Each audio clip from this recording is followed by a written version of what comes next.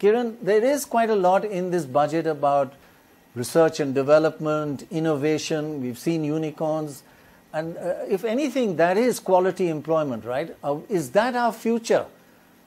Look at these. Look at our youngsters, and they'll take us forward.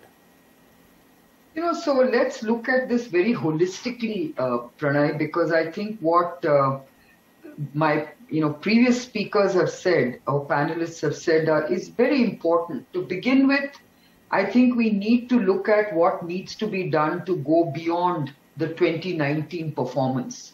And as everyone has said, we had started slowing down. So now it's not only catch up, but it's also about now spurting ahead.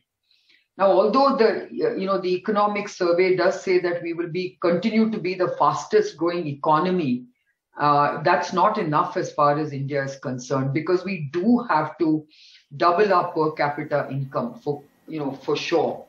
And in order to basically get the economy going, we also need to basically put more disposable income in the hands of people, because you need to create that demand which is lagging. It is showing up very, very starkly today because of the pandemic. And you just heard both Junaid and Ela saying that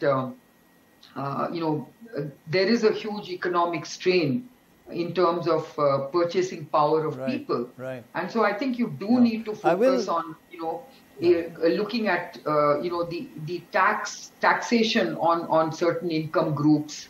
You need to think about, as Ela very rightly said, you need to look at the bond market. You need to look at many other fiscal measures, because you cannot do things business as usual. But coming to your question on R&D. Kiran, very quickly, just let me interrupt you for a second. They've both also stressed vaccines, preparedness, go after the virus, don't let it just come and hit you. How do we do that? We need to be a little more proactive on that, right? To, do better testing, genome sequencing, all that. We're a bit slow on that. How do we improve that? I just feel, you would know that best. So Pranay, my view has always been that we are doing a lot, but we are not doing enough. For instance, I think that this pandemic has shown us that we can actually do things in a very smart way.